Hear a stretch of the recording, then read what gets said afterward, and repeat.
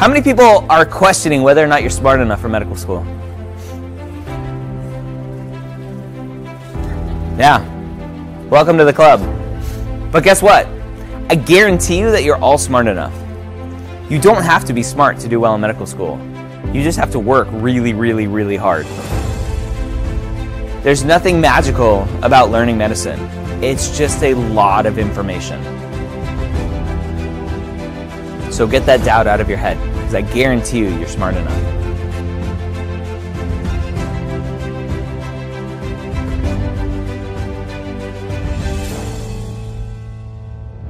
No matter where you are in this process, no matter what you've had to overcome in this process, that you can do it, that you can become a physician. You can do it if you want to.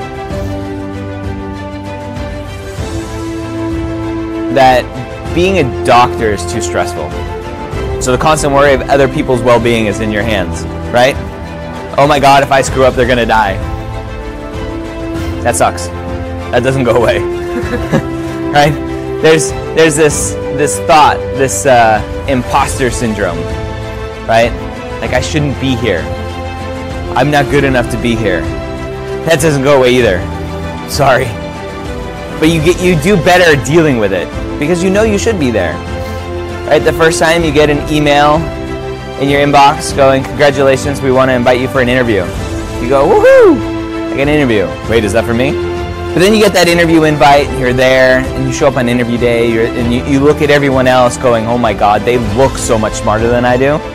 They're dressed so much nicer. I shouldn't be here. I don't think I should be here. And then you show up your first day of medical school, and you're like, oh my God, all of these people are brilliant. I shouldn't be here. Then you show up your first day of internship, oh my God, I'm not smart enough to take care of patients, I'm gonna kill them all. It never ends. But it's an amazing career, and you have so much impact on people's lives.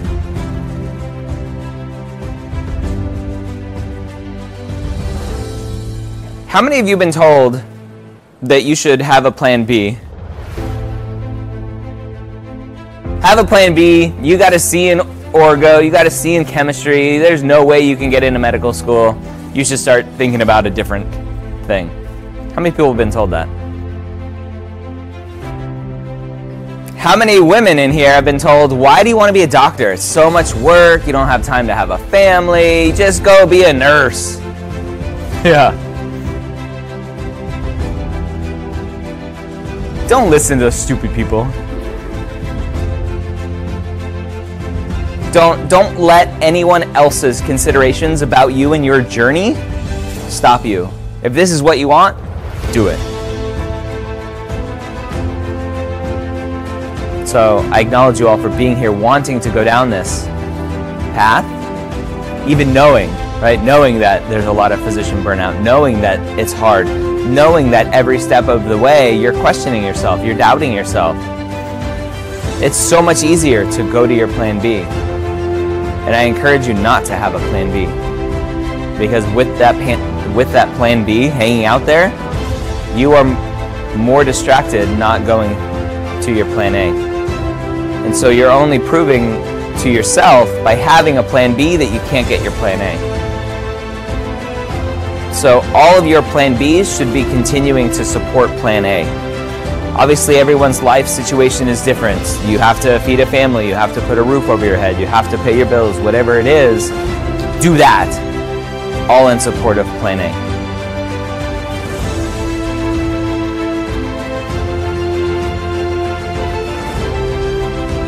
If you continue to go through this journey and it's what you want, even if you fail a class, even if you bomb the MCAT, welcome to the club, even if you get rejected from medical school the first time you apply, if this is what you want, then do it.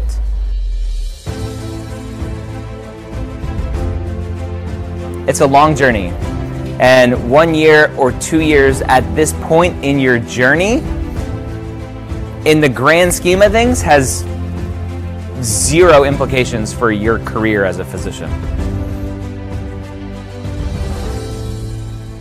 But being a physician is an amazing career if you want to do it.